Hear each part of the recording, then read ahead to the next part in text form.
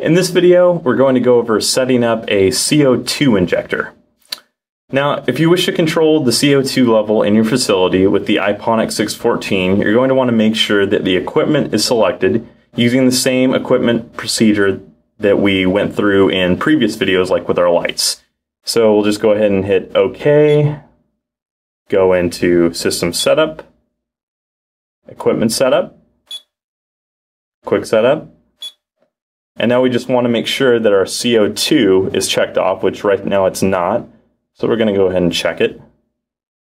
And now the first time you set this up, when you save it for the first time, you're actually going to be prompted to choose whether you're going to be using a CO2 tank or a CO2 generator. It's not going to prompt me because I already have this set up.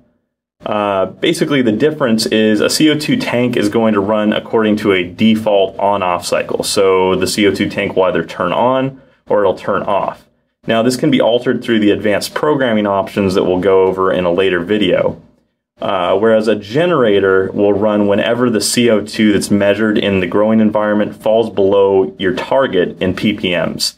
So assuming you have a less than, let's say a small, less than 1 amp CO2 valve for your CO2 output, then this equipment type can be plugged directly into output number 2 on the Iponic 614 unit. So now that I've got my CO2 selected, I'm just going to hit the home button, and it'll say my settings might reset, so I'll say OK, and it'll ask me to save the changes. And I'm done. Now my CO2 is set on number 2, and it's set to auto, and that's all there is to it.